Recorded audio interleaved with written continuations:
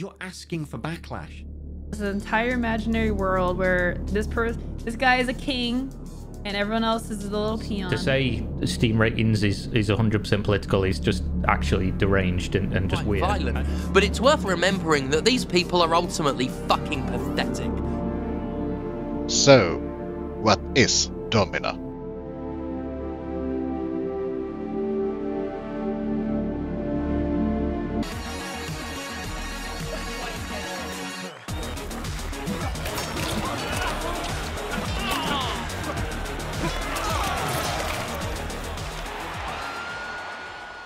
Domina is a gladiatorial management simulator set in the theme of the Roman period.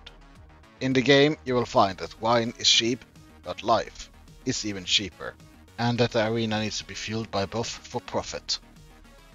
Throughout the game you're calculating your resources and the people you have available, towards the possible profits and the possible losses available in the arena. Sometimes you will have to sacrifice a gladiator for compensatory rewards. Others skip it completely with no rewards, no losses, but at least life in your hands. Some fights will be clear victories. Others having challenging forces facing each other till one die. All of this in the hands of the player to manage. This video will be covering the Steam edition of the game, which is currently delisted for reasons expanded upon later in this video, as the game has a controversial history and some details of what was to happen in the details of the game. But for now, let's jump into the gameplay. In the game you play as someone holding the position of Latina and Domina at the same time. Name does not matter, as a new one is generated each time you play. There exist two different modes of playing the game. One is endless and one is game, and the game one is the campaign. Throughout both modes you will have to deal with the slave trade to acquire gladiators and deal with the arena to earn profits. You also have to deal with your limited resources. Food to eat, water to drink, wine for feast and bribery, and also, most important, coins for everything. You also have to deal with two politicians, one senator and one general, in competition about the services you offer, the entertainment you offer, and the manpower available at your hands. But be careful, both of them are in charge of organizing the games. If they feel slighted, they might take advantage of their positions, give you unfair matchups and unjust rewards. You also have to maintain your ludus, which is your gladiatorial school. This includes maintaining your employees, giving them wages, food and water for the day. In exchange, of course, for their services, which might be resource production, weapons, training and more. Of course, the arena close to you is not the only one, nor do you have the only champions, as you will need to travel to face other champions in other arenas. Whilst you are playing, the gods are also looking, giving you the availability to randomly gain boons from the gods, blessings from Jupiter, to apply on your gladiators and your employees. All of this is to serve the centerpiece of the game, the gladiators. The gladiators have 5 skills to level and 4 stats to be observed. Agility for speed, weapons for damage, defense for obvious reasons, strength for health, and meditate for AI sharpness, strength and intellect. The 4 skills to be considered is aggro for aggression, turtle for protection, evasion for dodging, and stamina for energy. There's also the health and mood to keep your eyes upon, as an unhealthy slave can develop permanent disabilities, and an unhappy one might develop unexpected consequences. The player takes all of this into account when acquiring assets for his ludus and bringing them into the arena. So, what is the story of the game? Is there any story to be told? The story is rather simple. It's towards the end of the Roman Empire. To quote the game, the sun is setting upon the Roman Empire. Violent rebellion erupts in the far territories while political corruption erodes the empire closer to home. Fearing a revolt, the emperor intends to distract the population with the greatest gladiatorial championship the Empire has ever seen, promising unimaginable rewards of coin and glory. The Emperor hopes to revitalize commerce and establish the rule of law once again, but Rome is disintegrating in his clenched fist. It may be your last chance for glory in Rome. The next local games are scheduled soon, and you aim to win. You play as a Domina who has recently inherited her ludus from her father. As you balance trade between humans and lives, deal with politics, improving your ludus, dealing with employees and competition, and prove yourself to be the best gladiatorial manager with the best gladiatorial team. You will find yourself stabbed in the back by the fearing competition. To quote the game, because you have achieved victory in the arena and proven your worth as a master of men, your competitor has felt threatened all year. The scheming rat has betrayed you.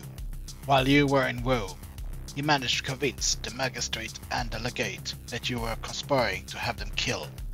Of course, he went so far as to actually plan the assassinations and make sure that you would be found to blame. You are arrested by the Emperor's guard and thrown into the arena for the crime of murder. It would be a miracle if someone came to your aid. When this happens, you will find yourself in the arena, and the people that you treated well will come out and help you. This leads to the game's two endings. The failure being death. To quote, your demise is not unexpected. Of course they weren't going to let you win, but they weren't going to let anyone win. From your new viewpoint of omniscience in death, you observe what you perceive as the new truth. Rome is but a spoiled trash heap of individual scheming bastards making calculated decisions to achieve victory over whoever they can. But you could be wrong. That would be fine too. Your profound experience of graceful disembodiment is interrupted by Jupiter himself. Relieved to find yourself comfortable in the afterlife, you punch Jupiter in the groin. He is not amused. Then there is the success ending. Your success is most unexpected, even to you. The Emperor is impressed by your tenacity and decides to let you live. You retire back to the villa and contemplate the cost of that life, the lives that have been lost because of you. You wonder, what is victory really? And now that you have achieved success and notoriety through hard work and merit, and you tell others that hard work and merit are more important than sex and privilege, perhaps they will listen. Or perhaps not.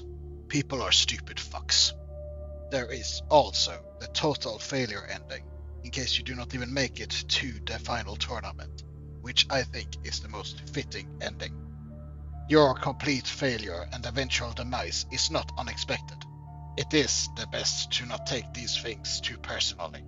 After all, you have traded in human traffic, and that is not exactly a kind thing to do. So why should you be expected the gods to have favored you? After you die, your family barely remembers to mourn. Your name is quickly forgotten. That is the entire story of the game. But why is it removed from Steam? Why is it so controversial? Disclaimer. Beyond this part, due to the nature of the controversies related to this video, there will be hateful language as involved, transphobia, also anti-Semitism, white nationalism, Christian nationalism, and just Nazi extremism. So now when you are aware, yeah, let's continue. In order to discuss the controversy, I will limit myself severely. The reason is because the developer oversharing a lot of private information over the internet.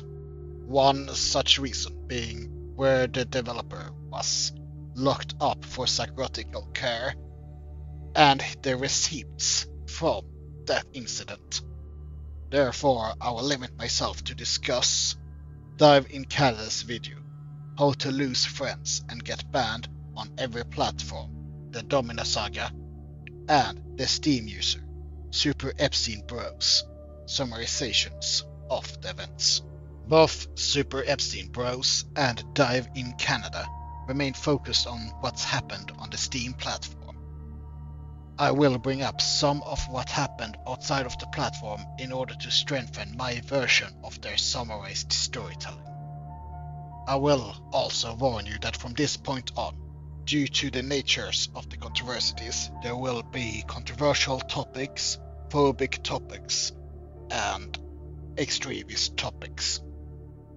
So, let's begin. After years of success, the developer decided to start working on DLCs for the game. This is quite common, and he decided to promise that some of them would be given out for free. He asked the players to subscribe to his services in order to see early access of the free DLC. After the players subscribed and shared, boosting the engagement with the content, he ended up releasing the free DLCs as DLC instead, asking the players to pay, having founded the audience with empty words for engagement. At the same time, the updates notes became ever more politically active. They started adopting anti-mask points of views, as well as anti-trans. The earliest of these patch notes was published on Thursday, May the 6th, 2021. However, when looking into his social media, you can track it back further. Already, at the 11th of January 2021 did he start publishing transphobic content on his Gab account. He would keep doing this as well as engaging in tyrants on the Steam forum and on other social media, getting him banned numerous times on the Steam forums, limiting his availability to use his developer accounts on Steam, as well as getting banned from other platforms such as Twitter. August 2022 would be the final month for Domina on the Steam platform. It had been more than a year and a half with transphobic tirades. Steam had asked him multiple times to stop these tirades on the Steam platform, as well as stop going after negative reviews criticizing him for his decision of making free DLC paid.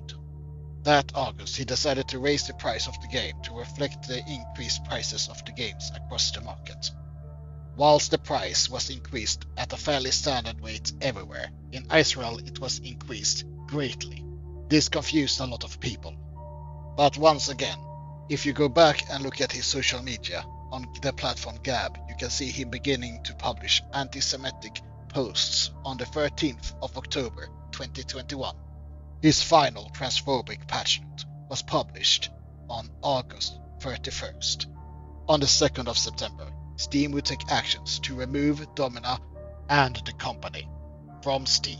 During this incident, he would alienate himself towards his consumers and towards social media actors who had previously acted in favor of him, sharing the game throughout the platforms.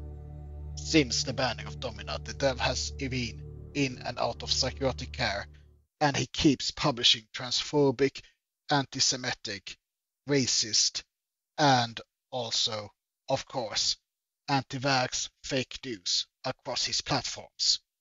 He holds a great grudge against Steam, and he spends his days screaming conspiracy theories into the void. So, with all this said, what do I think of the game? Do I recommend it? I am dropping the voice now and grabbing some tea. That voice was bloody killing me. I was doing it for a recap on D&D, and they said that, hey, that's a pretty good voice, so I decided to test it for a video, and I am not doing any videos like that again. So, would I get the game? No. And there is more than one reason for that. It is currently being sold for $20. I won't say where, but you will probably figure it out anyway yourself. The game is fairly basic, and you can buy better, more complex games for both cheaper and slightly more expensive prices. Two recent examples being Lethal Company. The company is Hi-Hi. You'll have your very own ship, your very own crew. Your job? Collect worthless garbage. Return to the company desk. It's easy.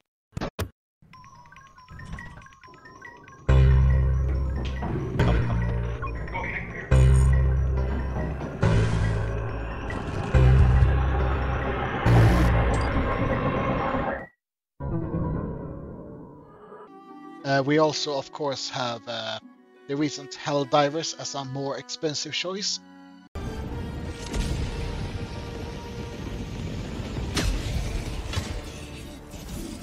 The fate of all humanity's children are in your... Pet Palworld. Palworld, I think it was named. Who here has never seen this game before? Alright, I'm gonna explain this to you. Do you see that? You see how it looks like a Pokemon? That's Palworld. That's how it works. And also Bit Battle, I think it was named.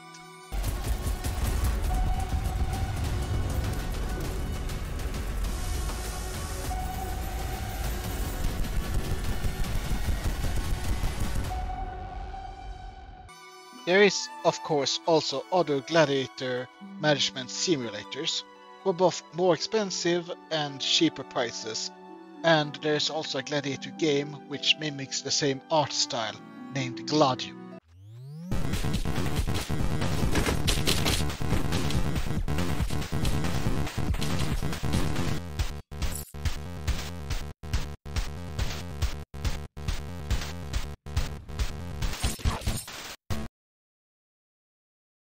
So, point number one, why not to get this game? It's not competitive. There is other games out there, similar, different, and diverse, for both better prices, and yeah, that's point number one. The developer of the game has kept doing updates to it, even after it has been removed from Steam. However, he has not updated the Steam version, obviously because he doesn't have dev rights, so he probably cannot do that, but also he did fraudulent activities before uploading it on this new platform. So I wouldn't trust him. It's honestly a person I could not trust, having had experience of already being, well, light defrauded, not really defrauded because it's just fake marketing really. So point number two, I just can't trust this developer.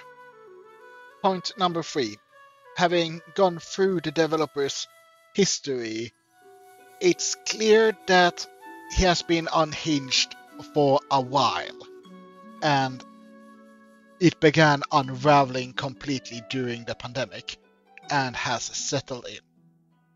He is honestly a white nationalist Christian who I do not like that kind of people, I will be honest. As he has been in and out of psychiatric care, I hope that there is people surrounding him that care about him and hopefully tries to help him out, but